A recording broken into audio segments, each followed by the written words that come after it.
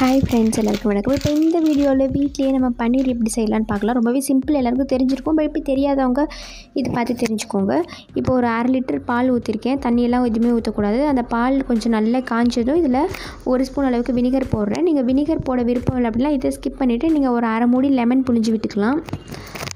இப்போ அதை அப்படியே சிம்லேயே வச்சுட்டு அப்படியே கலரி விட்டுகிட்டே இருந்தீங்கன்னா அது ஆட்டோமேட்டிக்காகவே தெரிஞ்சு வந்ததும் அது இந்த மாதிரி இந்த தண்ணி தனியாக, அந்த பால் தனியாக, பன்னீர் தனியாக பிரிஞ்சு வந்துடும். இப்போ நான் வந்து அதை லைட்டாக கொஞ்சம் ஆறுனதும் நான் அதை வடிகட்டிக்க போகிறேன். வடிகட்டிட்டு அதில் வந்து அந்த வினிகர் போட்டுக்கணும், அதோடய ஃப்ளேவர் இருக்கும். ஸோ அதனால் வேறு சாதாரண தண்ணி ஊற்றி, பச்சை தண்ணி ஊற்றி அதை நான் 2 தடவை கழுவிக்க போகிறேன். நல்லா அதை வாஷ் பண்ணதும் அந்த ஃப்ளேவர் எல்லாமே போயிடும். ஸோ நல்லா புழிஞ்சு விட்டுக்க போகிறேன். நல்லா புழிஞ்சு விட்டுட்டு ஒரு 2 தடவை நீங்கள் பச்சை தண்ணியில், நீங்கள் சாதா தண்ணியில் நீங்கள் கழுவுனா தான் அந்த வினிகரோட ஃப்ளேவர், அந்த லெமன் போட்டிங்கன்னா அதோடய ஃப்ளேவர் இருக்காது, இல்லைன்னா அந்த புளிப்பு இருக்கும்.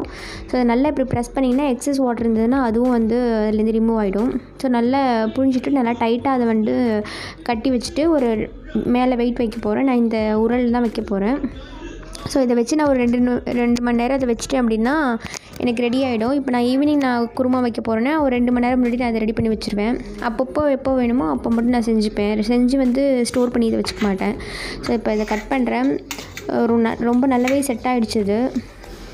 ஸோ நம்ம அடிக்கடி கடையில் வாங்குறதுக்கு பதிலாக வீட்டிலே செஞ்சு கொடுத்தா நல்லது தான் இல்லையா? ஸோ எவ்வளோ சாஃப்ட்டாக இருக்க பாருங்கள். கண்டிப்பாக அதை ட்ரை பண்ணுங்கள் ஃப்ரெண்ட்ஸ். ட்ரை பண்ணிவிட்டு எப்படி இருக்குன்னு சொல்லுங்கள் ஃப்ரெண்ட்ஸ்.